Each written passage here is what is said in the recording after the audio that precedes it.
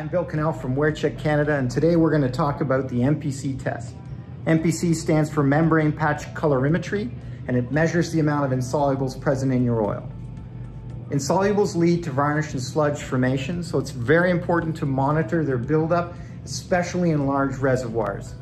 To determine the varnish potential, we take a small amount of your oil sample and strain it through a very fine membrane filter. The sample is rinsed with solvent so that only the insolubles, those degradation byproducts of oil aging, remain on the membrane filter. The membrane filter is then measured using a spectrophotometer. This spectrophotometer is calibrated in the CIELab range of colors, colors that tend towards the ambers, browns, and grays, the typical colors of varnish. The spectrophotometer measures the amount of saturation and color difference in your sample to produce an MPC reading. The MPC reading is a direct measure of the amount of insolubles present in your oil sample. Routine oil analysis testing is great for spotting potential equipment failures, monitoring the ingression of contaminants, and for determining optimal oil change intervals, but routine oil analysis doesn't always give you the whole picture. Lubricated systems with large reservoirs, or where the oil is in service for many years, will slowly accumulate degradation products in the oil. Oils have a certain amount of solvency, like a sponge, to absorb these degradation products.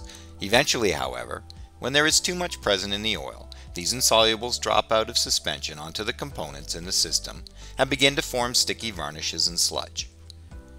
Varnish and sludge building up on critical components leads to increased oil temperatures, prematurely plugged filters, improperly operating valves and spools, and eventually costly outages.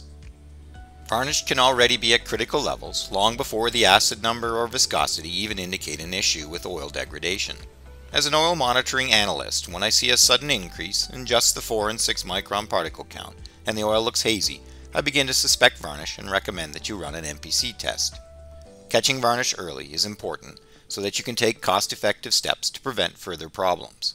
Once you have abnormal levels of varnish in a system, it is costly to remove.